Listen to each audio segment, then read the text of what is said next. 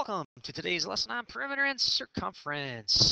This is something we're going to be doing today. We're going to be using formulas, and one of the things that I'm going to try to stress today is that you're actually going to write the formula first before you actually start figuring out the problem. So I'm going to hide the numbers from you. Today's objective is to learn to find the perimeter of a polygon and the circumference of a circle. We're going to make it look a little more like an algebra class right here. By now you should know the perimeter is distance around that geometric figure. A lot of times I think of the old military movies where you're walking the perimeter on the outside of see how far that you actually be walking. The one that we're going to use for a triangle today is, since it has three sides, is we're going to do perimeter, and we're going to have side 1, side 2, and side 3. These are not multiplication. This is just saying this is the first side, this is the second side, and this is the third side. You could obviously use X, Y, and Z if you wanted to, but we'll start with this one possibly. The next formula that I'm going to ask that you write down, and hopefully you already have this written down, is perimeter of a rectangle. There are a couple different forms that you might see, but this is one common form that I'm going to be using. It's going to be twice the length plus twice the width. And yeah, I know you can find the answer if you add all the sides up, but we're going to be looking a little more mature with this and more algebra, because I'll be giving you the perimeter and you'll find the length and the width. And this will also help us later as we are working with spreadsheets. So you have these two formulas down. What we're also going to talk about is we're going to talk about circles today, and we're going to talk about circumference. The one that I will probably use the most will be his circumference is diameter times pi. So make sure you have that written down.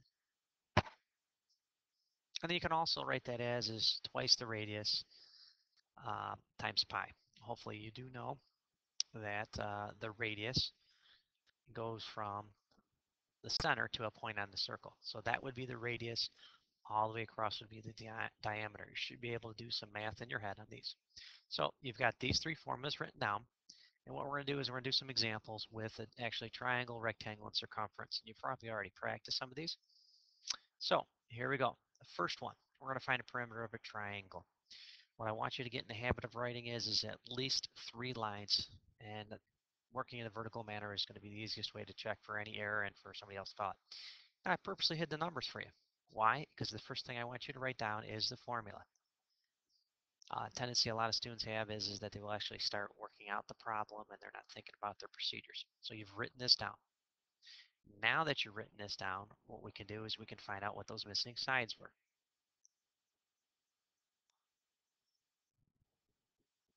I know all of a sudden you're thinking of an isosceles triangle. So what we're going to be doing is we're going to write these 3 numbers and get yourself a system maybe going clockwise or counterclockwise, and we're going to write them down. 25, 25, and 15. So we're going to add all these together, and you should already have an answer for this one. And don't forget to label it. The perimeter is 65 centimeters. Now I know that many of you, as soon as I uncovered this, you had the answer, but here's the important thing. Somebody can look at this when they can see that there's 3 sides. They can see the measurement of each side just in case they have to change it for any type of dimensions. If this is a construction worker, has to adjust anything.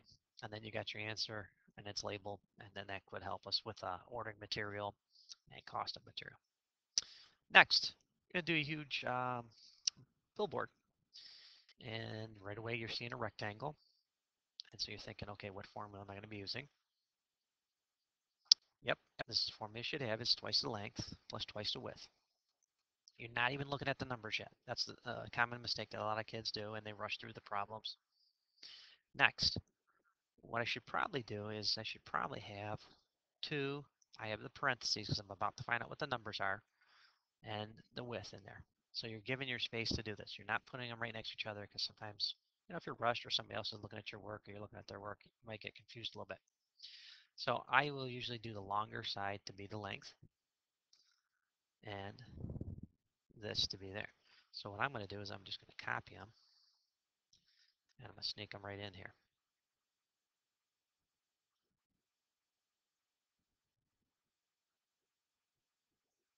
Oh, you should be able to double pretty easy in your head right now.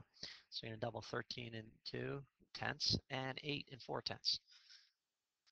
That's what you should have. You should have 26 and 4 tenths and 16 and 8 tenths. Then all you got to do is add those 2 together. And so we're going to get 43 and 2 tenths. Now, the whole reason for this is because we're going to be doing more complicated problems as you move on in your career. And this is just going to give you a tendency.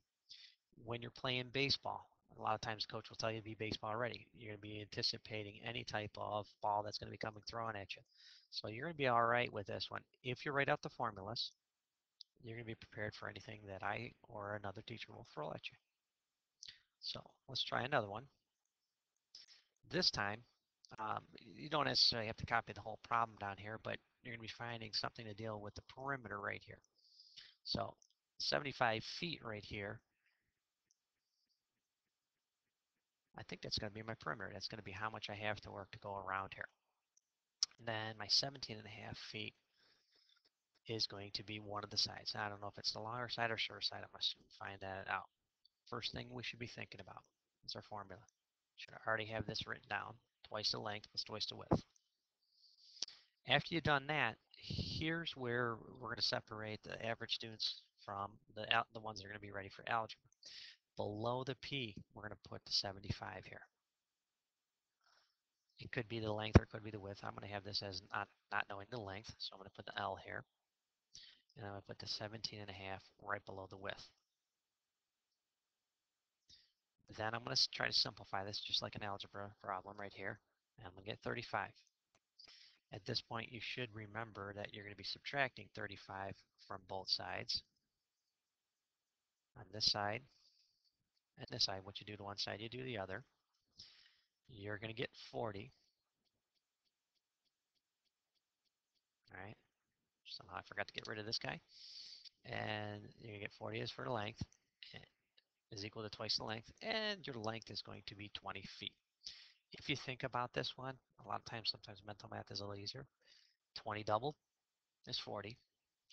17.5 doubled is 35, and if I would add them together, I would get 75. So this one's going to help us also if we start putting x in here and x minus 2, etc., and just a matter of filling them in a vertical manner. So we've covered the perimeter. Now we're going to be moving into circumference. Remember, diameter is all the way across, and radius starts from center. A lot of times I will say di pi. It's just, that works for me. I know I'm really upset if I'm not going to get any apple pie over Thanksgiving holiday, so I'm going to feel like I'm going to die. So di pi or twice the radius times pi, whatever seems to work for you. Okay, so we're going to find the circumference of a circle. Maybe it's going to be the measuring wheel that you're going to do. Maybe it's going to be one of the cans that you're going to be rolling in class or measuring.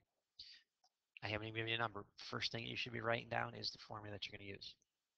I will quite often use diameter times pi. I'm able to find a diameter real quick in my head on most of them, or sometimes I got to use a calculator. Next, I'm going to write this. I'm going to use pi is approximately 3.14. That's going to be good enough for us. Some of you might use the pi button. Your answer is going to be slightly larger than what I'm going to have on here, so I just want you to anticipate that. Okay, we're getting ready for whatever the diameter is. Now, as the picture shows, it's the dotted line all the way across, so that is the diameter. So what I would like you to do is, wherever you see the D, once you put 22 feet there. Real easy process, don't confuse this with an area of a circle, is all you got to do is multiply. Did you get an answer already? Okay, this is the answer that I came out to. I always seem to round it to the nearest hundredth, and that's how we do it. Okay, next one's going to be very similar, but remember, you just didn't see what that radius was there. I had to cover that up. You're going to think this, okay, I'm doing the circumference of a circle again. First thing I should do, that's right, go ahead and write that down. Diameter times pi. But I was not given a diameter. Okay, so then this is what I got to start thinking to myself is I'm going to be doubling whatever number is hidden behind here. Now, it's not exciting as a game show, but just imagine the possibility here. All right, so what I'm going to do is I'm going to copy that, and then on my calculator, or if I have to do it old school, is I'm going to be multiplying those. And that's the answer you should get.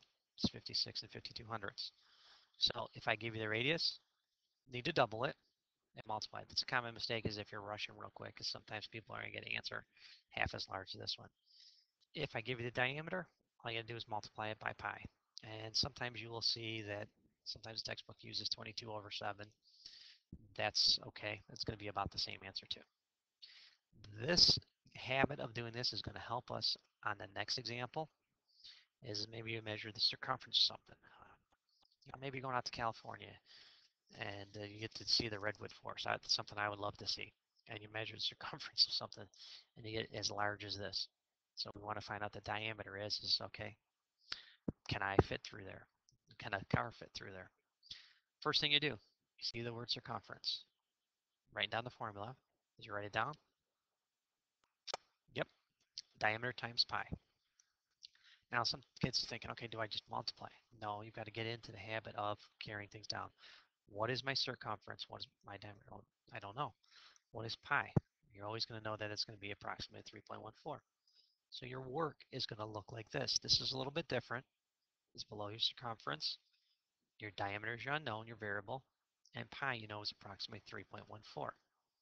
Now, how in the world do I get an answer for this one? Well, these numbers are right next to each other. So what we're going to be doing is we're going to be doing a little bit of division. What are we dividing by? 3.14. And if I divide both sides by the 3.14, that cancels us out. And you're going to be left with just your diameter. What do you find your diameter to be? Should start off with a 5. Yep, that's what you should have. Now, what is wrong with my answer? Going through this kind of quick, I just realized that I made a mistake. Yep, I did not label it with feet because you want to know definitely what it is. So 51 feet, I would say that my car could probably definitely fit through there if this was actually something that large. All right, hopefully you are getting in the habit of writing this out with writing the formulas and plugging in numbers underneath there. Good luck with it, and if you have any questions, let me know.